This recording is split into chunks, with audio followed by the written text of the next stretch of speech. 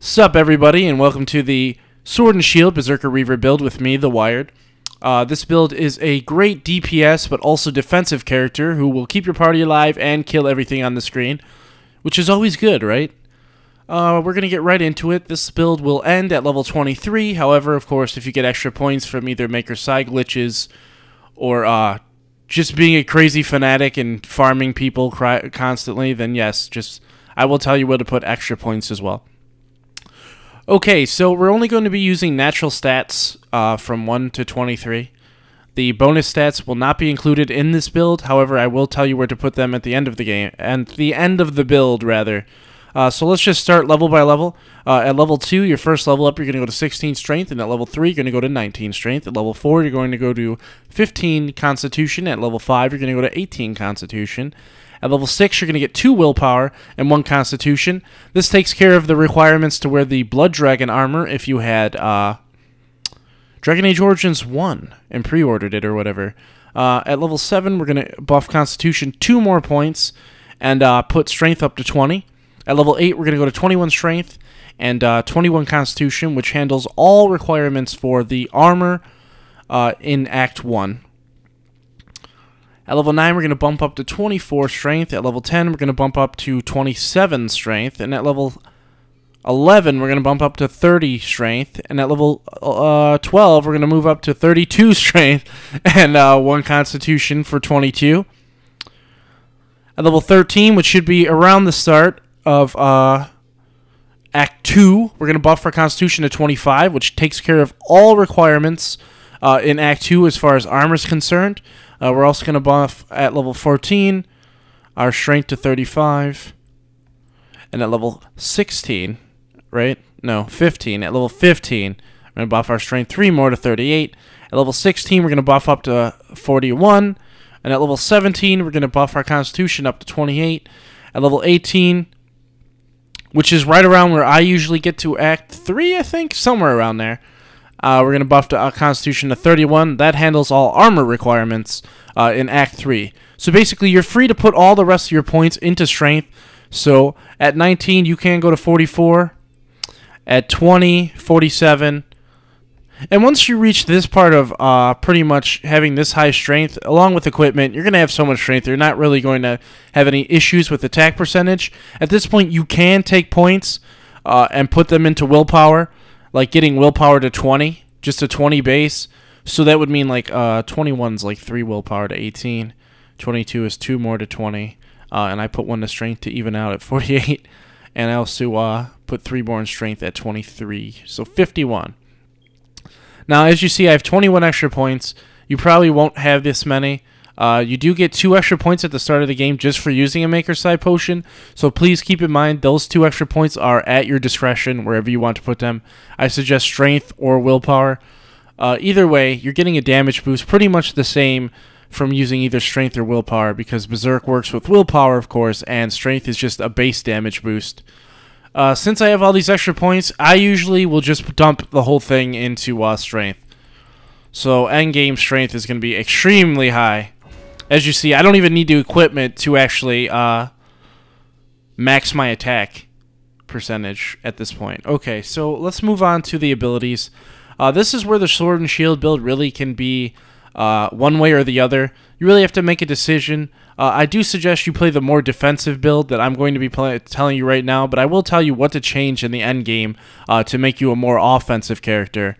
That includes more so in Act 3 when you're able to get items that give you immunity to things like flanking and critical hits. You can get that from gear, so you really won't need these abilities at some point. However, you should get the abilities I'm going to list. Remember, please drink a Maker Side potion at either level 7 through 10 to follow this build to the T. This only works when you actually do that. Okay, so first up, I'm going to show you the more defensive build. This should be your early level build, and this will help keep you alive longer. It doesn't have a lot of abilities. Can be boring to play, for sure, but you'll be mostly tanking at this point until you're able to get cleave and things like Claymore and Barrage. Okay, so first up, we're going to save our first 3 talent points, but you really don't need to. Shield Defense is our first ability we're going to get. Then we're going to hop over right to the Vanguard tree and pick up Might and Control Next up, with our level 4 talent point, remember this is respec at level 7, so remember that. These will all be open. If you're respeccing extremely early at like level 2 or 3, some of these will be locked and you won't be able to follow this, so please remember level 7. Level 4, we're going to get Perception, so we're immune to flanking. And at level 5, we're going to go and get Taunt. So like I said, pretty much early game you'll be doing all the tanking, but you will be getting into a DPS groove soon. At level 6, we get the best warrior ability, rather, not Berserker. Cleave. Cleave is excellent. I don't have to tell you why it's good. If you don't know by now, then you should probably stop playing warrior right now. At level 7, we get to pick our first specialization. I guess you're going to know which one that is. We're going to get Berserker. And also, with our first point, we are not going to get Berserk. No, because at this point we will not have enough mana, or stamina rather, to pretty much sustain it very long. What I usually get is go get Destroyer. This will really, really help you deal more damage against characters. It's a lot of help. It really is. Next up, that puts us at level 8. At level 8, use your next point to get finally Berserk. Whoop. There it is. And at level 9, make sure you get Barrage, the most important Berserker skill. By now, you're going to be attacking like a goddamn lightning speed because you're going to have both Haste from Anders and Barrage going at the same time, which is 100% attack speed increase. You can do some fairly impressive damage at this point. However, we're going to keep going with that, and at level 10, get the best upgrade ability in the game, Claymore. Just an all-around ability. Gives you great cooldown time on your cleave, only a 5-second cooldown. Also staggers, which helps, you know, pretty much cross-class combo with your whole team. Okay, so that puts us at level 10. At level 10, you want to use your first bonus tome from Act 1, which is from, oh shit, who is it from? Hubert's Fine Goods. I'm doing this all from memory. And you want to get Adrenaline. Adrenaline's just a prerequisite. You'll never use this ability. It's fairly useless. Yeah, it's one of the weaker abilities in the game. At level 11, you're going to get Endless Berserk. And at level 12, you're going to get Unrelenting Barrage, which pretty much doubles the duration. Always good, obviously. At level 13, you're going to get Savage Berserk. And at level 14, you're going to get your second specialization, which is the Reaver specialization. Boop. And, of course, Blood Frenzy. At level 15, we're going to go back to this tree, and we're going to get Massacre. And at level 15, we're going to use our second tome from Islands Crafts in Act 2 to get Deathblow. This will help you immensely, especially when there's a lot of little enemies on the screen, like fodder enemies. These are guys with very low health bars. This will keep you at pretty much full stamina the whole fight. At level 16, we're going to get Devour. Where is you? Where is you? There it is. At level 17, we're going to get Sacrificial Frenzy. And at level 18, we're going to get Aura of Pain. Now, at this point, use your last tome from the Black Emporium to get Fervor. Now, this turns you into a demon on the battlefield, and I don't use that term lightly. You really do become some form of a demon on the battlefield. Once you get Fervor, too, you're going to be attacking so fast you can't follow yourself. Now, as you can see, I have a lot of ability points and specialization points. That is a Maker's Side glitch. Probably won't have that. Don't worry. I'm not going to be doing anything extra than I already have. At level 19, we're going to get Bolster. Second Wind at level 20. At level 21, we're going to get Deep Breath. At level 22, we're going to get Last Push. And at level 23, we're going to get Deep Reserves. Not immensely useful, but it's better than nothing. So this is pretty much the tank build. This focuses a little more on just using Berserk and staying alive. It doesn't really have any activated abilities outside of just a bunch of sustained stuff or quick stuff that you just pop on. You can use Might with this build pretty much the whole game. However, at some point during the end game, like when you get the nicer swords, it's not going to help as much.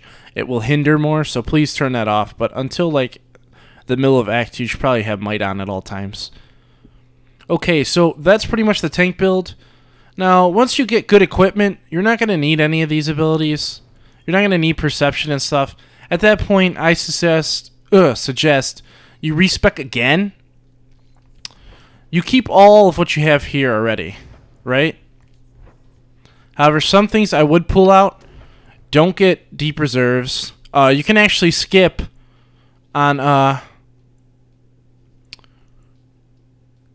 you can either skip on deep breath to save another point. Another place you can skimp on is... no, not there.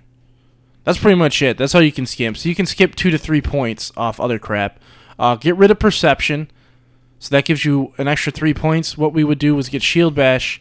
And you got to choose one of these. One of these is going to be your main damage ability. This will pretty much... They both combo with disorient. Not the best. Yeah, not the best in general. The best way to combo with this is to pretty much not be playing on Nightmare, for one. Or be controlling Varric a lot. And make him get... Shit, what is it? It's the one beyond Miasmic Flast. It's been so long! And they won't let me switch. So, either way, it's the one that makes the smoke cloud. And causes everyone in the cloud to be disoriented. You can do some pretty sick damage. I prefer Scatter myself because it hits in an area of effect. Assault also has a small area of effect, but Scatter hits way... in like a way larger area of effect. So just grab Scatter and like its upgrade. If you prefer Assault, don't get Scatter in this and just get Assault and Battery. So that's pretty much it. Remember to build your character around what equipment you want to buy. Remember, money is limited, guys. Please save your money. Just make sure you guys save your money. Because money is really, really important in this game, believe it or not. So I'm just going to show you the endgame equipment I have. This isn't actually endgame equipment. This is a little earlier save than what would be endgame. Simply because my endgame character was way higher level or something. But here's the items I like to use. I just used the full Champion's armor. Obviously with a Valiant's rune in it. These gloves right here, Samara's gauntlets, are really, really good. You can use those to pretty much... Before you get the gauntlets of the champion, or the full gauntlet champion set, sorry, I'm like drunk or some shit, then yeah, you can definitely use those. Here's my other stuff I use. Get over here. I use Urzara's, not Urzara's Tooth, Etched Ring of the Twins, obviously, and also Ring of No Wishes. These both can be bought. This one gives you the immunity to critical I was talking about, and this one gives you immunity to stun. This is obviously just the best fucking ring in the game, hands down. Pardon my French. It is godlike. It really is really good. I also use this, though, but like I said before, you can buy the... Like, I have my money right now. I would go and buy that necklace that gives me immunity to everything. Flanking and stuff. But... This is a two-hander.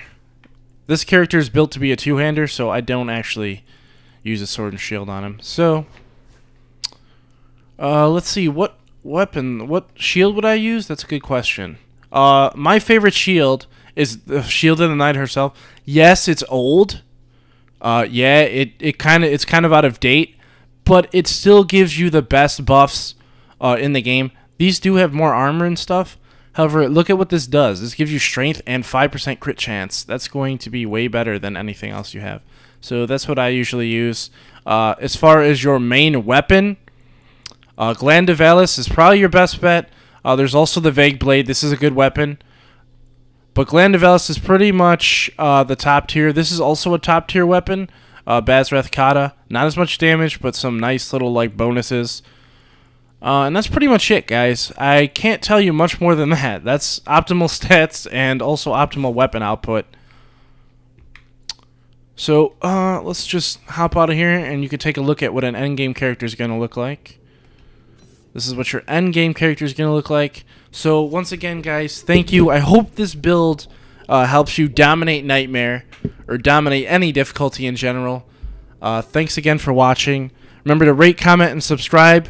And I'm sorry it took so long, but it's finally here. I hope it was worth the wait.